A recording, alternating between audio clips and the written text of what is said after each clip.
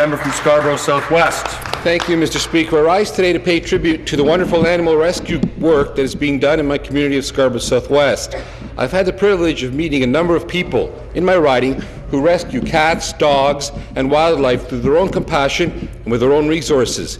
Gandhi once said that the greatness of a nation and its moral progress can be judged by the way its animals are treated.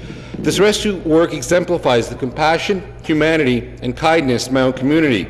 There is one rescue group who takes care of what is known as the Scarborough Bluffs Cat Colony. In the Scarborough Bluffs area, Mr. Speaker, there are about 16 cats that are considered feral, but who have benefited from the help of volunteer rescue workers who selflessly give their time and money to treat these animals.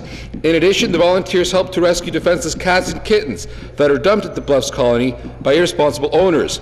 I'd like to pay special tribute to the rescue work of Judy Wilson, Robert Bridges, Doreen Montgomery, Jim Masterson, Russell and Barb Parsons, Wendy Gibson, Peter Eno, and many others. Mr. Speaker, I have heard from countless constituents who have found abandoned cats or litters of kittens under their porch or around their home. The ultimate answer to this growing overpopulation problem is to spay and neuter cats and dogs. There is a saying that saving the life of one animal may not change the world, but for that one animal, it is the world.